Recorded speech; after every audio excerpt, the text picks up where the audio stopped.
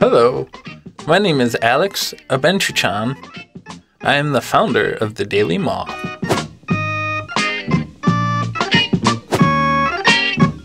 I set up the Daily Moth because in 2015 there was no access to news in ASL that covered both hearing world and deaf world news on a daily basis.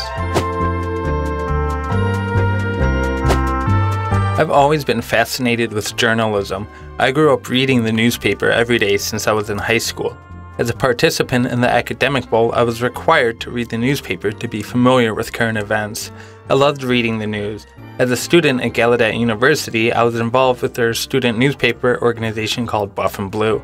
I wrote articles for them, then I became editor-in-chief. I loved that job. I was also involved with the Gallaudet PR department writing articles for them.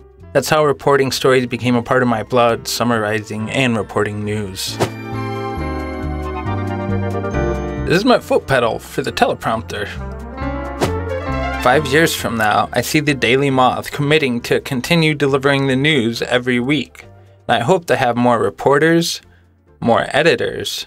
That requires more sponsors, and for this business to expand in order to have a bigger team, because there's a lot of news every day, and I can't cover all of it.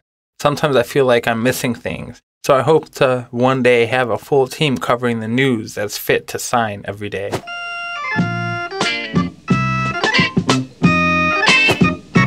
Two funny things have happened at the Daily Moth.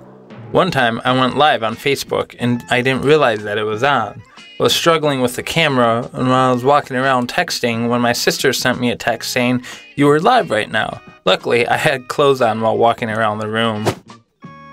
The second funny moment is I will often do 2, 3, or 4 takes, so what happened is I accidentally posted a wrong take and people saw me screwing up while signing. I released it and it got many views, so I accepted the mistake and left it so people could see my bloopers. My advice to everyone is use ASL. It's a beautiful language that we use every day. But on social media and other places on the internet, I see people typing in English or posting a link.